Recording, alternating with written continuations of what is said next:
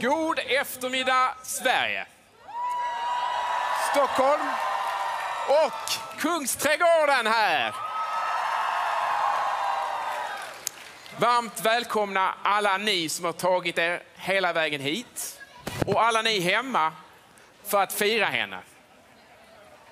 Rösten som har skapat historia, som är den första kvinnan någonsin som har tagit hem Eurovision, inte en utan 2 gånger. Och som dessutom säkrade Sveriges 7:e, också den historiska seger i den här tävlingen. Hon landade på Arlanda för bara en liten stund sedan, men jag tänkte att vi kunde vara lite bussiga så att hon säkert hittar hit, alltså till den här platsen där vi står och väntar på att få fira henne.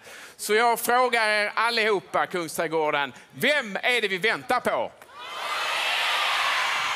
Vad sa ni? Och Loreen, hon är på väg hit. Jag tror hon hör det. Och vi står redo att visa upp både henne och hennes vinnarverk här på scen i Stockholm idag. Vi ska börja med lite förfirande. Och för den sakens skull så har vi bjudit in dagens kalasvärdinna. Det är Stockholms borgmästare Karin Vangård. Hon som står bakom det här kalaset och är ansvarig för att vi får låna den här fina scenen av Kulturskolan i Stockholms stad. Tack så mycket, och vilken ära att få upplåta den här scenen åt en historisk person, Loreen. Det är helt fantastiskt. Välkommen hit, Karin. Jag tänkte börja med att fråga dig, vid vilken tidpunkt förstod du och började liksom applådera och hurra att det här blir ju seger? Alltså, jag är ju ett schlagerfan, ska jag bara utgå ifrån. Jag kollar både Melodifestival, Eurovision. Det är väl klart att jag ganska tidigt, när man fick se det här fantastiska framträdandet, att det här är en vinnare. Och väldigt tidigt under lördagen så insåg jag att det här kommer gå hela vägen. Och för dig, det är lite speciellt, för det räcker inte med dig att skjuta korkarna i taket, utan du måste också kavla upp ärmarna ifall ni vill ha den här tävlingen till Stockholm. Vill ni det?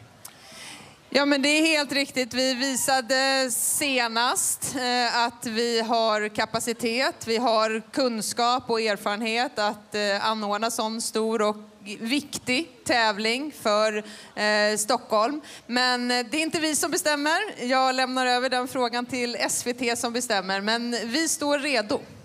Har du redan stått och liksom fantiserat kring att du står här, kanske här på Kungsträdgården, och förbereder det här stora välkomsttalet inför alla de tusentals fans, journalister och artister som kommer in från hela världen? Alltså, det är ett fantastiskt arrangemang om vi skulle få ordna Eurovision. Men vi får inte glömma bort att det vilar på otroligt många volontärer. Senast hade vi 500 volontärer som jobbade varje dag för att evenemanget skulle bli fantastiskt. Det finns ju en rad utmaningar. Det kostar massor med pengar. Klimatet, hur ser du på dem? Nej, men det är så att Stockholm välkomnar stora evenemang. Det är viktigt för besöksnäringen. Det är viktigt att visa upp våran fantastiska stad. Och det är också viktigt för oss stockholmare som är oerhört stolta över våran stad. Men det är klart att stora evenemang kostar pengar. Men vi får också oerhört mycket intäkter med hotellövernattningar, restaurangbesök. Väldigt många människor som jobbar inom besöksnäringen. Sen kan man ju sig fråga sig, var ska den här festen hållas? Avicii Arena är under ombyggnad. De andra 2 lådorna, de är bokade av fotbollen. Var ska ni hålla hus? Hjorthagens idrottsplats? Nej, men det är klart att det kräver en stor arena. För att det ska bli en härlig folkfest så vill man också ha mycket publik. Och det är väl klart att i första hand skulle väl i så fall vara Friends Arena. Ja, det här är alltså en ganska stor historia. Det kommer 40, eller runt 40 delegationer från olika delar av de som deltar i tävlingen. Det kommer massor med fans, massor med journalister. Och det ska ju framförallt sändas i tv. Och det gör vi från min arbetsplats, Sveriges Television. Hon som chef över den och som är högst ansvarig för att det här blir av, det är min chef. Hanna Stjärne, välkommen på scen.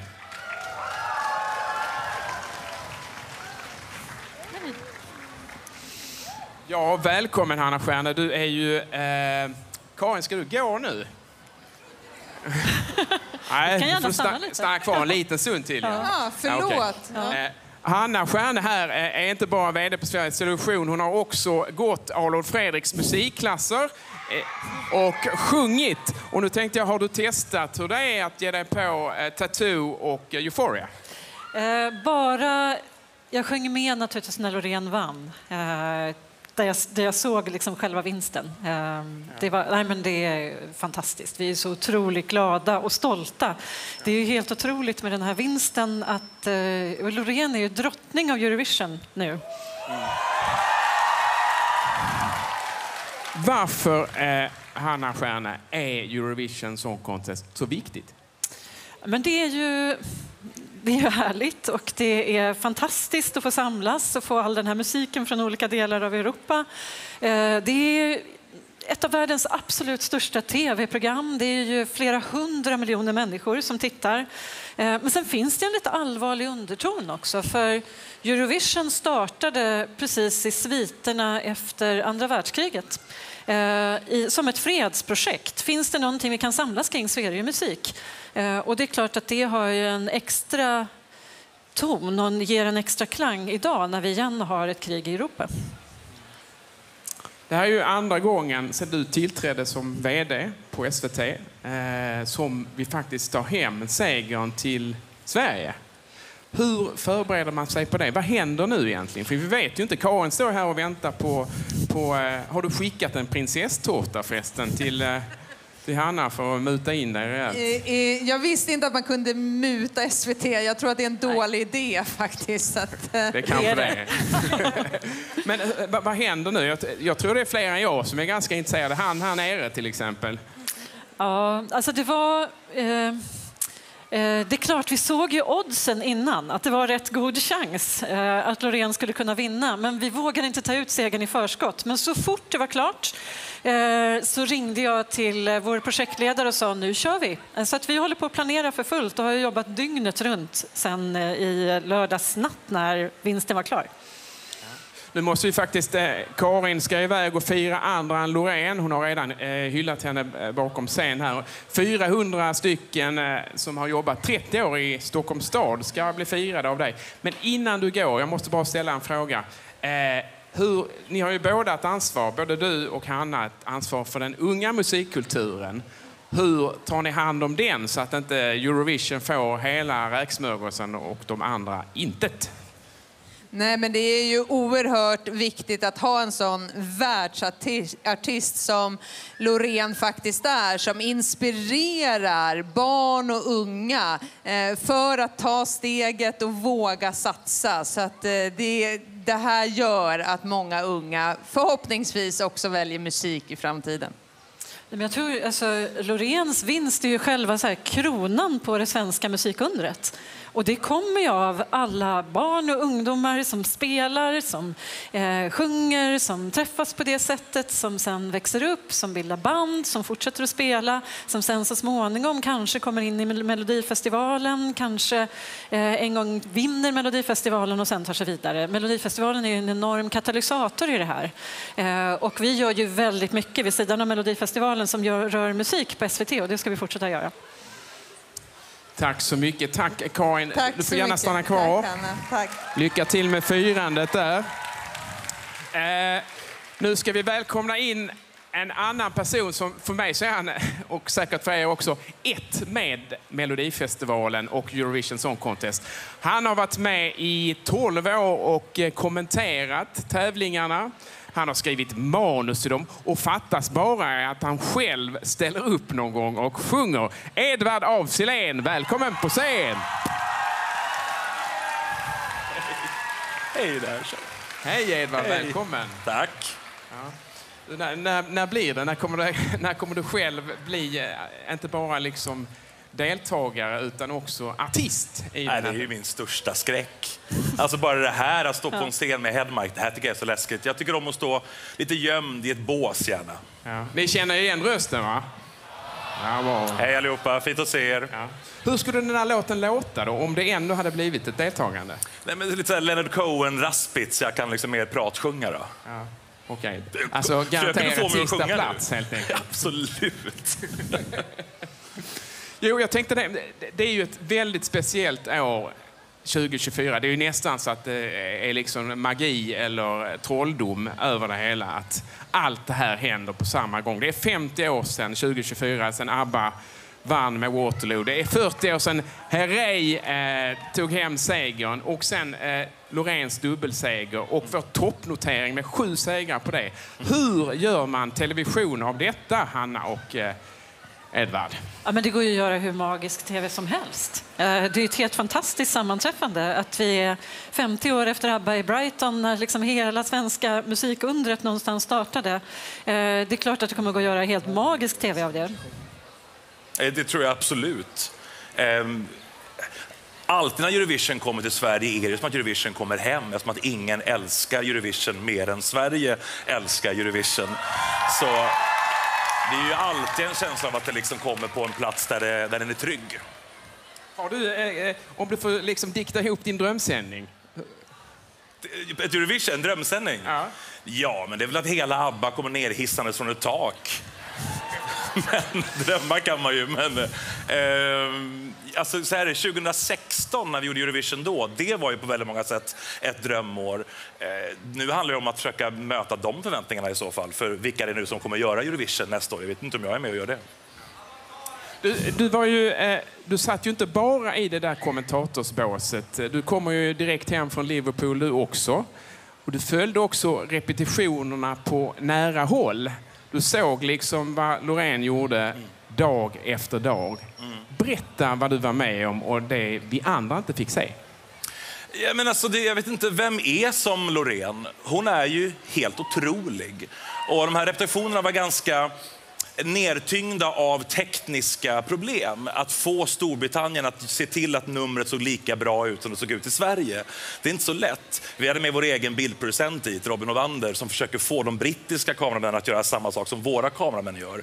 Och allt det här påverkar ju såklart Loreen, men att hon fortfarande varje gång kan leverera perfekt i repetition. Hon blev bara tryggare och tryggare i väntan på publiken. Så att se henne arbeta, jag var med även i Baku, det är magiskt att åka med Loreen. Hon är en unik artist, en världsartist. Och det var ju också ett ganska komplicerat nummer och hon har en enorm närvaro hela tiden. Hon är liksom i numret, hon är där.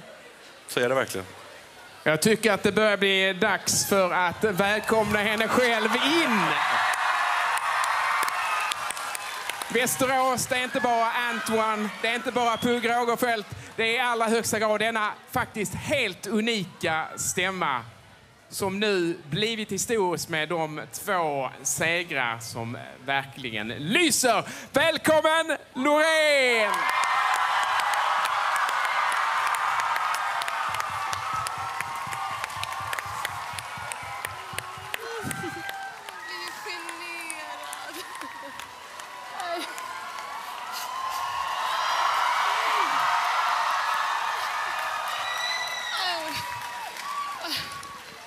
Välkommen Loreen. Jag är så nervös. Du har ju precis faktiskt landat i Sverige. Hur gick resan hem? Jag vet inte, jag sov hela tiden. Till och med när jag gick. Och hur känns det? Ja, men hur känns det nu? Jag menar, du stannade kvar och åkte till London.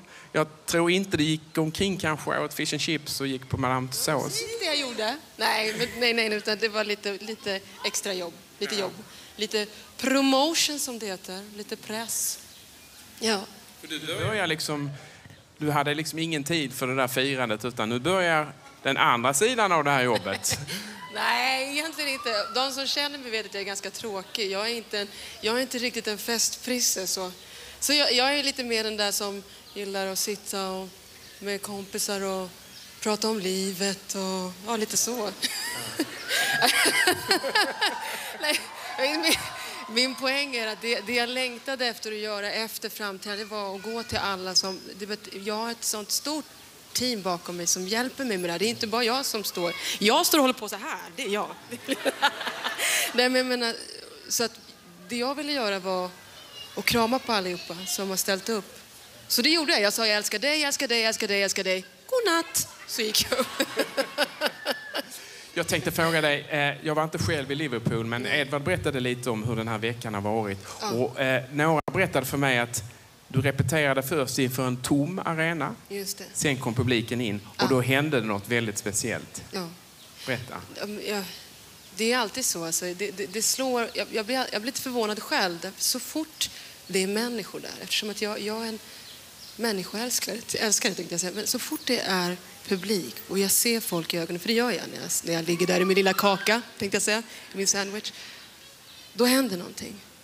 Då är då switchar och så, ja, det är full fokus på att leverera till er faktiskt. Och så är det. Där har du min passion så att säga. Jag kommer på det med mig själv att vissa skapar för sig själv, men jag skapar för att jag gillar att connecta. Så är det. Så är det. Går det att säga någonting om skillnaden hur det var i Baku och nu 2023? Hos mig menar du? Hos dig. Jag måste säga att den här gången, Baku, då var allting så nytt för mig. Jag hade ingen aning om det. Jag kom precis från ett hippiecenter, tänkte jag säga, meditationscenter. Så att jag liksom visste inte vad det var. Det var väldigt mycket att ta in. Men den här gången... Berätta, vad hände nu då? Nej, men det var som att komma hem på ett sätt. Jag var mer närvarande. Och jag vet att det låter konstigt, men jag hade så brutalt mycket kärlek i mig som jag vill liksom... Ut med, liksom så. Och det gjorde jag. Och what you give is what you get.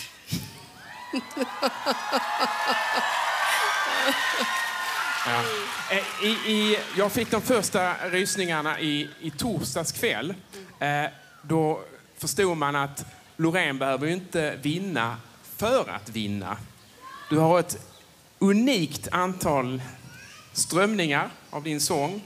Idag ligger den, jag vet inte, 8 länder på första plats. Och redan innan finalen var det en av de mest spelade i Eurovision-historien på den. Om du kan liksom... Vad är det du vill berätta med den här sången? För jag vet att den är väldigt viktig för dig på mer än ett sätt. Ja, herregud. Hur lång tid har vi? Har vi 2 timmar ungefär? Ja, men för det första, det är ganska mycket. Dels så med låten. Låten är ju en kärlekslåt såklart, som många andra av mina låtar. Men i vilket fall som helst. Med låten så vill jag... Min underton eller min story i det här som jag vill få fram, det är att det finns liksom ingen kärlek utan lite... Låter hemskt säga smärta. Ibland för att få uppleva den här djupa, riktiga, äkta kärleken till en vän eller till en kollega eller till en partner. Då måste man våga ta det onda med det goda. Så liksom, så att man inte tror att gräset är grönare på andra sidan och så fort det gör lite ont så bara, hej då! Så det är lite det jag försöker säga, men med numret. Om man tittar nära så känner man igen, det är abstrakt visst, men det är en spegling av naturen. Ja, hej älskling. Hej, hej. För jag måste säga så här, vi är som små batterier. Så, vi tar energi från varandra, men det finns en plats som du kan hitta energi, och det är i naturen. Och det är i naturen. Så att när man känner sig låg, då ska man till naturen. Vi ska alldeles strax så ska vi få vara med om det här. Men vi ska också sätta den i den här lilla historieboken, det här lilla bildhäftet över 7 stora, fina svenska Eurovision-segrar genom åren. Här blickar vi tillbaka. And now it seems my only chance is giving up the fight. So how could I ever refuse? I feel like I win when I lose. What to do? I was defeated, you won the war.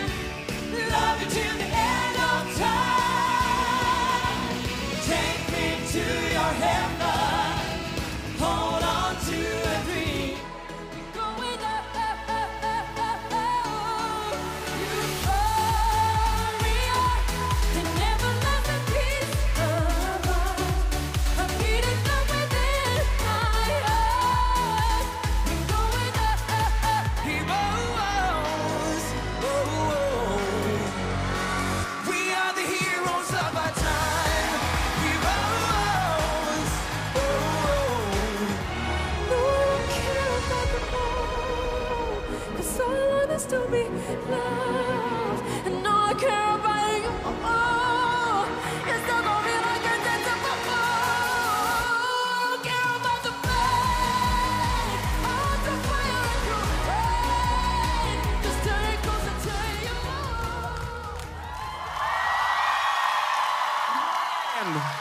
Wow. Får jag säga en sak? Ja. Får jag säga en sak till publiken? Ja. Får jag det? Eller till folket, eller till svenska folket måste jag säga. Jag är så tacksam över att ni har skickat iväg mig att representera er. Och med allt vad numret står för, medmänsklighet, hopp, kärlek, konstruktiva lösningar och allt. Det är vi. Det är vi här. Det är det vi står för. Det är Sverige. Ja. Jag är så glad över det. Och jag är så stolt över oss. Jag var bara tvungen att säga det. Det är lite fylld av kärlek här. Ja, och under tiden så fick ju du ta del av Edvard af Sillén var inne med... Ja, den här är jävligt tung alltså. Eller hur? Du kanske ska gå och göra dig klar för det vi väntar på också. Kickar du ut mig? Ja. Jaha, det är på det viset. Riktigt. Vi vill ha dig tillbaka alldeles strax. Okej då. Kram på dig, vi ses om en stund.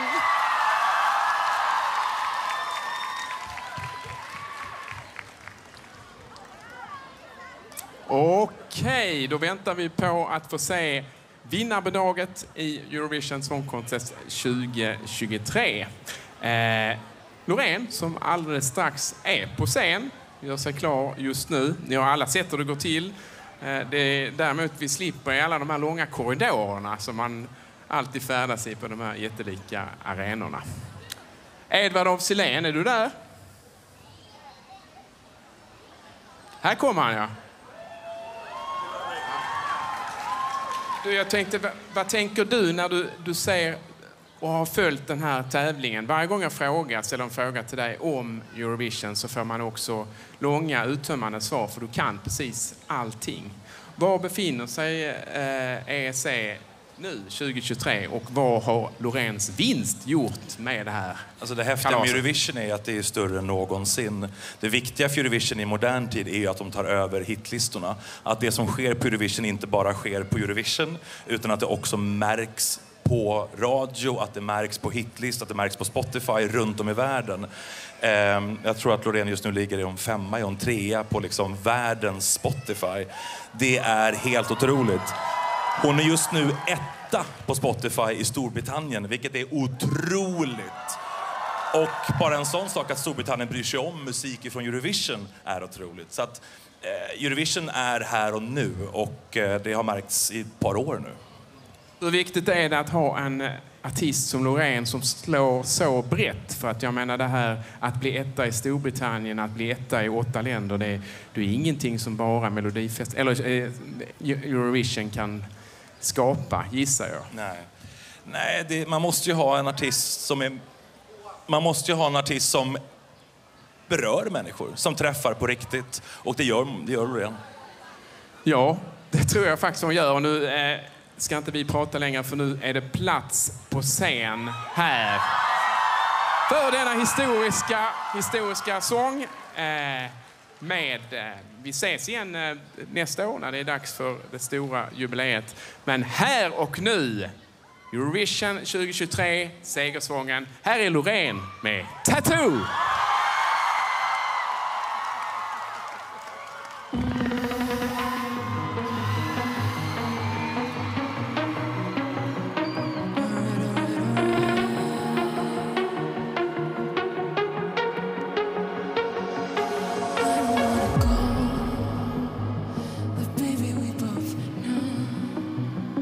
This is not a time. It's time to say goodbye until we meet again. 'Cause this is not the end. It will come a day when we will find a way. Violence playing and the angels crying when the stars aligned, and I'll be there. No, I don't care about the more, 'cause all is to be loved, and all I care about is you. You're stuck on me like a tattoo.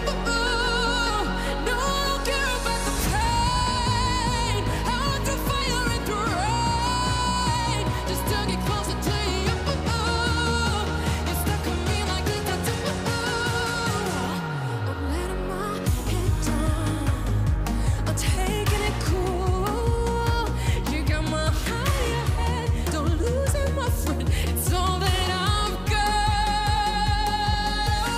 Violence playing and the angels crying when the stars aligned, and I'll be there. No, I don't care about the more, 'cause all is to be loved, and all I care about is you. You're stuck on me like a tattoo. No, I don't care about the pain. I want the fire and the rain, just to get closer to you. You're stuck on me like a tattoo. Jag vill se alla era händer upp i luften. Det här gjorde vi. Vi har en refräng kvar. Hey mig. Hey. No, I don't care about the more, 'cause all I want is to be loved, and all I care about